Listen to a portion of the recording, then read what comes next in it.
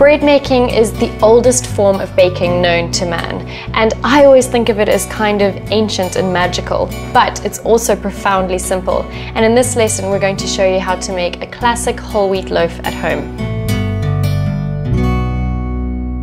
You'll notice that I have the dough hook attachment in place on my mixer, which is exactly what you need for bread making. If you don't have an electric mixer, obviously bread's been made by hand for thousands of years and it's not a problem at all. I'll show you in a few minutes how to knead it.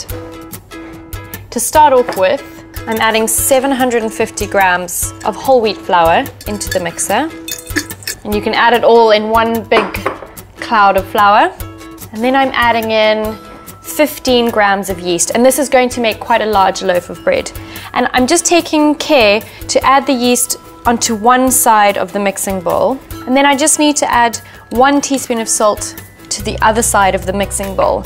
And it's important to take care to add them to opposite sides of the bowl, because actually salt and yeast are not friends, and if the salt spends too much time in contact with the yeast, it can damage the yeast's effectiveness. Now I'm adding in 1 tablespoon of olive oil, which is not essential, but it does add a nice flavor and a little extra richness to your bread.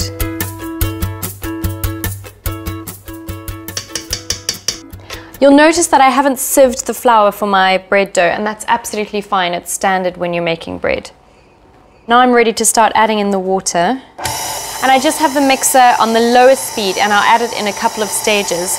And don't add it all at once, because different flours have different moisture content, so you might not even need all of the water that's in the recipe. If you're in doubt about how much water to add in or about the consistency of your bread dough, just remember the wetter the better. If you have a more moist bread dough, it gives you a better rise and a much nicer end result.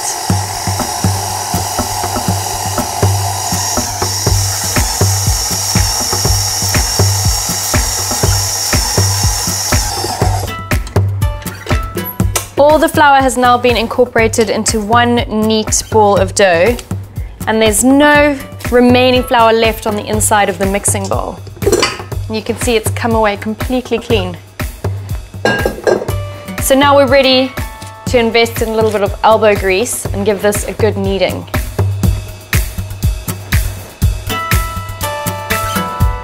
You can already smell the yeast working its magic through the dough.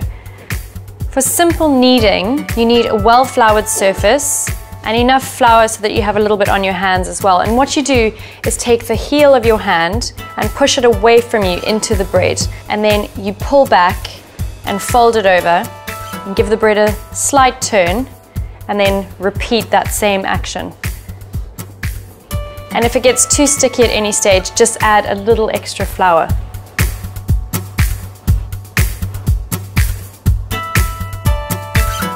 And kneading bread activates the glutens in the flour, and that gives you your strands of protein and your structure in the bread. I kind of picture it in my head as giving the bread legs to stretch and to grow and to rise.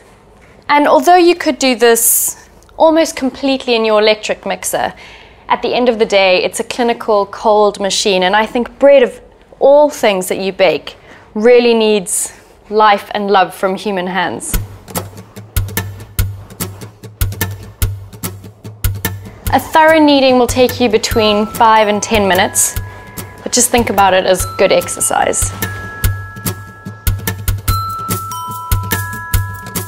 And you'll know that the dough is ready for its first proving when you can see that there's really good strands of gluten starting to develop in the bread.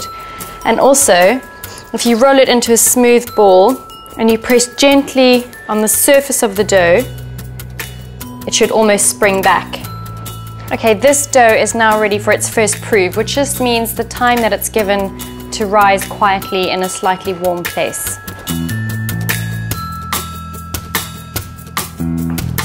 All we need to do is just add a little drizzle of olive oil to this bowl, and then take your bread and rub it around, and that way it won't stick to the inside of the mixing bowl.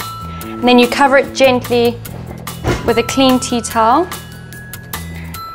and you just leave it to do its thing, undisturbed. And I have another one here that I made about an hour ago, and it's had the time to prove and rise quietly, and you can see that it's almost doubled in size and it's really light and pillowy.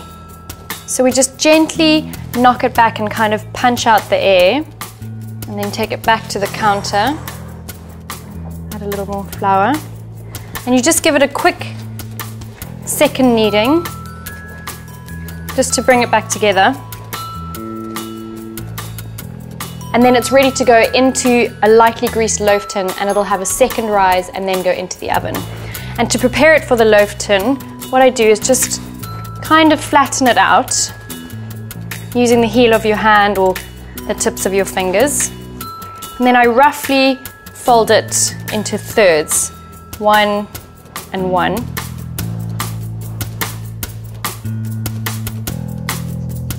Place that face down and tuck it gently into the loaf tin. Now we just need to cover this with a clean tea towel and leave it to rise again for about 45 minutes or an hour, and then it will be ready to go into the oven.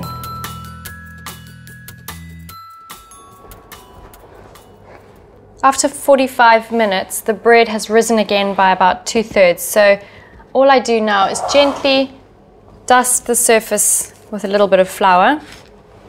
This is now ready to go into the oven, but before we do that, I have just one little trick I want to show you.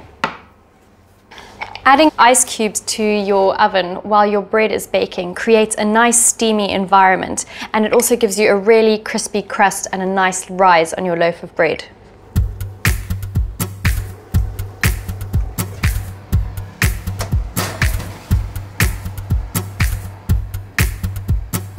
So I just add the ice cubes to a shallow baking tray.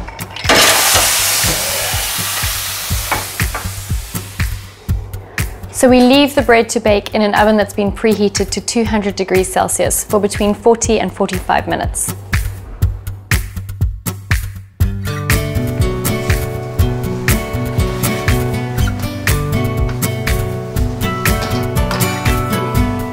The last trick that you need to remember is when you're checking for doneness on your loaf of bread. All you do is just flip it out.